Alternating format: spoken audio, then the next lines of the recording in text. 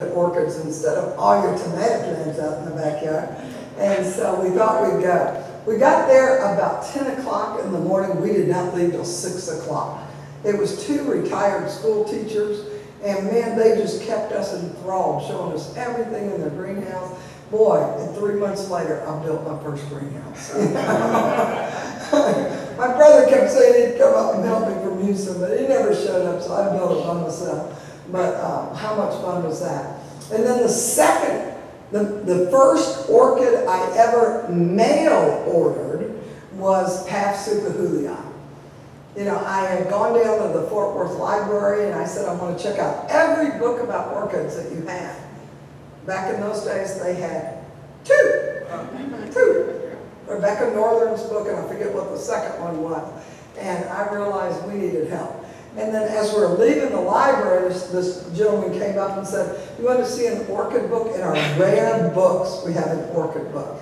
But you have to wear gloves, and, you know, I have to turn the pages for you. And, you know, it was a hand-painted book. Really, really, really neat. It was so much fun seeing that. So we were hooked. We were hooked. It didn't take much to hook us, you know. So we got rid of all our roses and our little vegetable garden and started growing orchids. And then I built my second greenhouse. And it goes on and on and on. But the species orchids, when you look at the name of a tag on any plant, not just orchids, the genus name is going to be first. And this is an abbreviation for Paphiopedilums. And then if the second name on there is in lowercase, that means it's a species. It's something that occurs naturally in nature. And of course, that's where it all starts. You know, man brings these out of their natural habitat and grows them and is successful growing them in many, many cases. And then what do they want to do? They want to wait for a full moon and nice music playing, and then they want to make a hybrid, right? And so that's what we do. And so it's so much fun to see these and try to grow these, and knowing that this is where it started, with these big, big, beautiful, in some cases, very, very small species that occurred naturally in nature. This one is from China. Oh, actually, this one's from China too. Delanati, well, that's from China too. We'll find some other. That's from China too. But I want you to know that some of these, that configuration of the flower, that beautiful, beautiful pouch, that staminoid right there, that's going to carry through for about 3, sometimes 4 generations.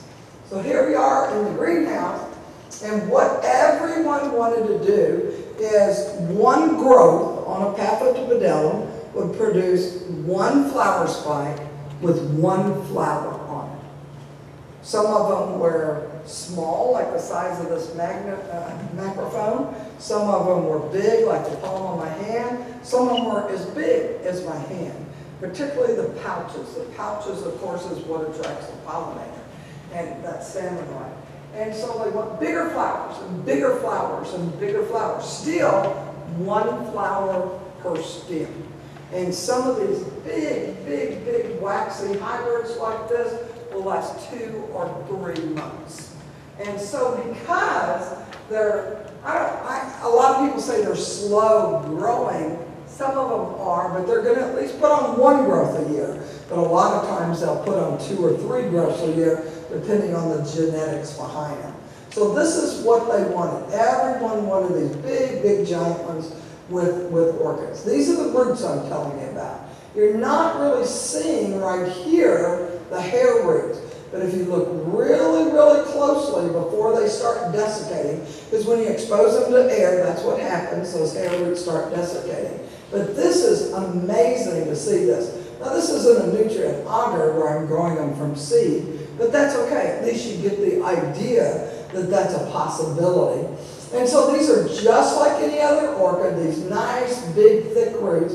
If you see the tips, you know, white, that means they're actively growing. That's a great time to repot them before that new growth starts, because, of course, you don't want to be knocking off that new growth. And so what an opportunity.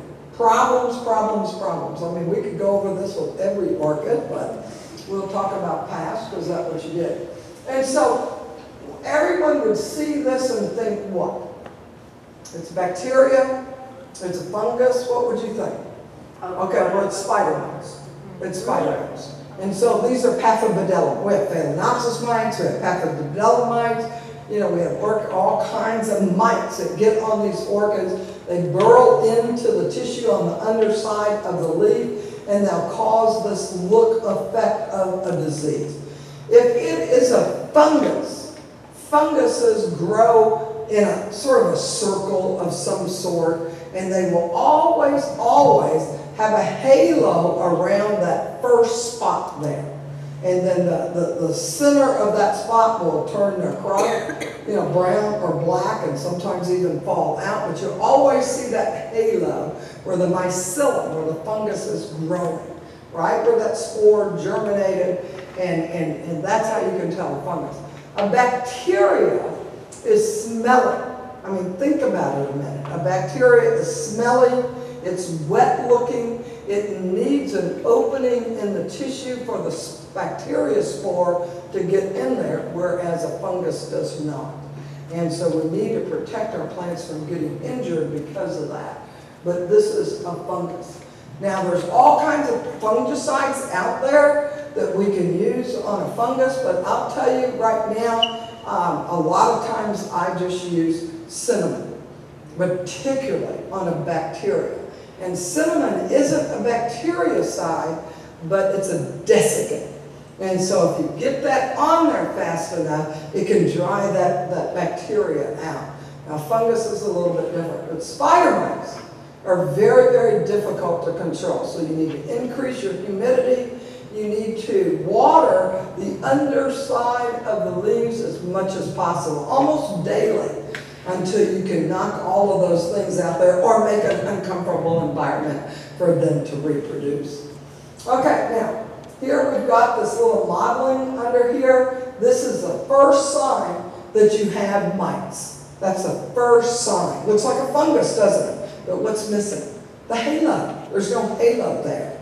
And so the insect, in sucking the carbohydrates out of the leaf and interacting with its digested juices in the plant, is creating this effect.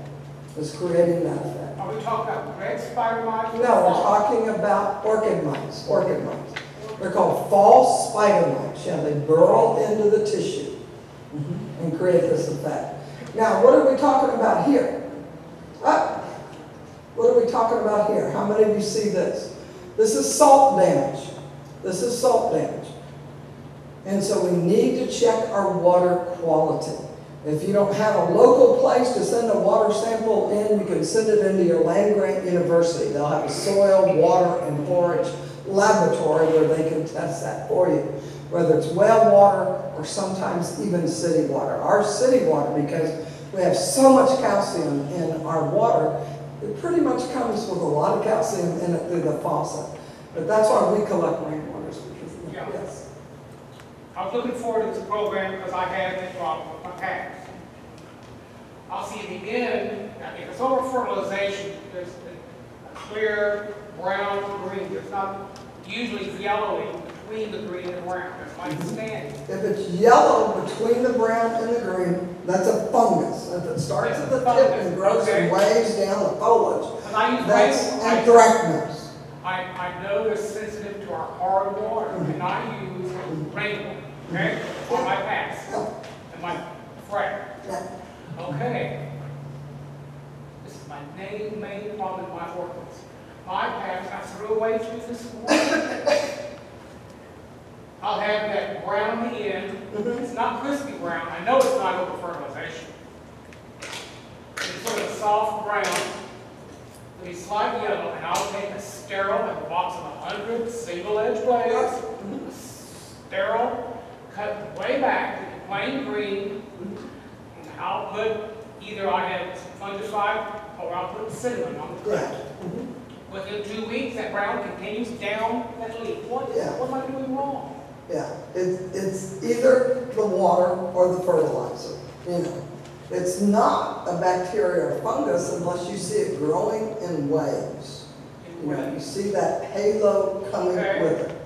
And then it turns yellow. Here's the brown, here's the yellow, or white sometimes. And then the green. And then the green. And I cut And then back it into continues to green. grow and continues to grow and continues to grow. And that is, and that is. Does the brown also go down the margin? Yes. Okay, because that indicates salt damage too. It starts at the tip and can go down the margin. Yeah. No, it's just at the tip, and I cut it back, and it keeps going brown. Cut Yeah. it back. Okay, then the other possibility could be that you're keeping them too dry. Are they moist? You don't want to let them dry out. You Oh, I want know, them I know. moist. You Yeah. don't want them wet, except the day you water. And you want to water first and then fertilize. Right, I don't fertilize If you dry. fertilize an orchid dry, you're going to do some burning. Burn those roots. Yeah. So you're saying I have, Send me some pictures and I'll look at it much better. But I wonder if you're keeping them too dry. What potting material are you using? I have some little coconut chunks, and some of them are in small seedling bark. I change them every 12, 18 months. Yeah. Rainwater only. Yeah. Yeah. The only thing I can think of is you're keeping them too dry. You're not watering frequently enough. And then when you do water, you have to water very, very thoroughly. You know, the roots should almost be green when you finish watering. And that means running water through them and running water through them to see those roots turn green. They're in a solarium on the south side of my house. Shade. And what's the humidity in there? Oh, I have a water cooler going now. Oh. Which I didn't even turn on today, but Yeah. a water cooler. Yeah. Not even a fan is beautiful. Yeah. But But Bandas like it hot and dry.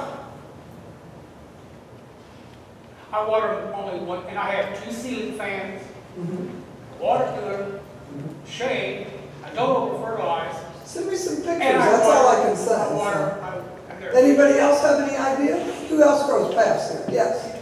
Well, house, I've seen the brown tips like that on some of our plants. Some of the oncidiums, grasses, stuff. Yeah. Yes. And we'll have 2 plants side by side. One will never show that, the next one will always have some brown tips. Different varieties seem to be more sensitive. Yeah. We've got city water. I don't know what the last report was, but generally our water got lost in it. But it's not an overwhelming problem, but I just noticed that 2 plants sitting right next to each other. One has it, One one will doesn't. always, I'll be trimming nasty looking tips off, and the other will do fine. Yeah. There'll be different crosses. Yeah. Yeah, Well, your that's what your soft leaf oncidiums, the soft leaf ones. Yes. But I mean, You know, different they- oncidiums, they may not be Yeah. same line Yeah. breeding, but Yeah. one plant seems Yeah. more sensitive. They have a huge tendency to get injuries on the tips of their foliage. You know, just Yeah. traveling from the store to your car to your greenhouse or your growing area. And of course, anytime you injure the tip of a leaf, that's an entry point for any fungus or bacteria blowing in the wind, so to speak. So But I just water mine once a week. you water your paths once a week. Once a week. That's not enough. Well, it wouldn't be in my greenhouse, you know. Okay, and you water yours once, and she goes all her packs in her house. Yeah, but I water once a week, and then on Wednesday I go around with the spray bottle and spray. I missed them, I missed every day, I'm retired. Yeah. Mine actually goes into roots. I mean, I spray with the spray bottle. But you do a rinse, a root water once a week. Yeah. But she grows them in the house. So maybe it doesn't evaporate as quick as in a greenhouse. Well, and also it matters what you potted them in. Yeah. You know, some potting material is going to stay wet for a longer period of time than other potting. There's so many variables. Send me some pictures. Pictures are the best way, you know. Well, Send there's a pictures. picture right there. Yeah, it's just like, is that your Just picture? like, no, it's just like that. Yeah. Well, this orchid stayed too dry in that extruded clay product. I can tell you that right now.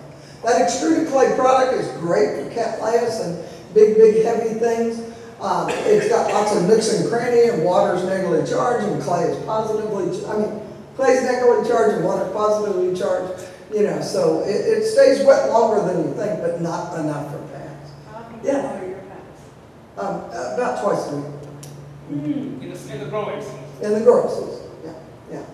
And every other week after that second watering, I'll be fertilizing. But that's in a bark charcoal perlite mix.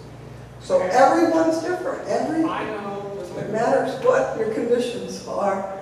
And I try to keep my humidity at 50%. Misting is not humidity. Misting is watering. It's like rain, you know. So when we talk about humidity, it's an air thing.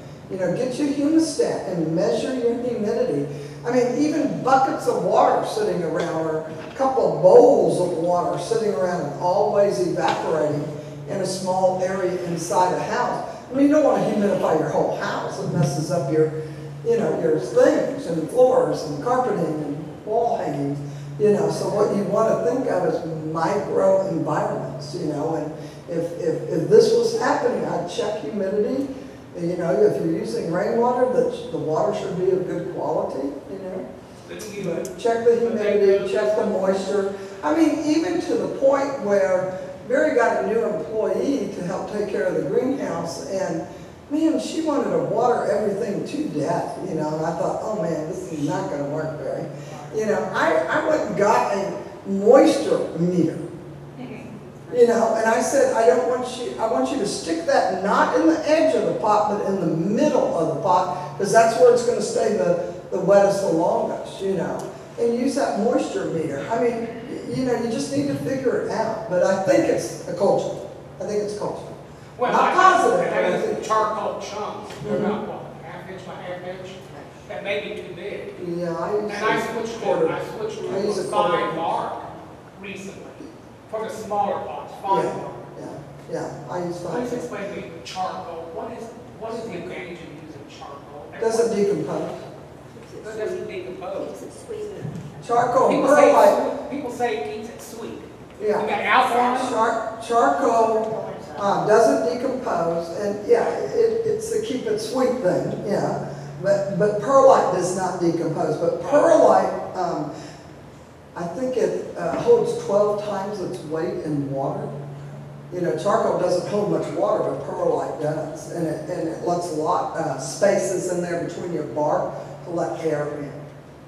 Even though paths grow in leaf litter and there's not a lot of air circulation in there, like epiphytic orchids, you still want to make sure it doesn't decompose so fast. Does that make sense? Yes. There's a fine line between that, of course. And then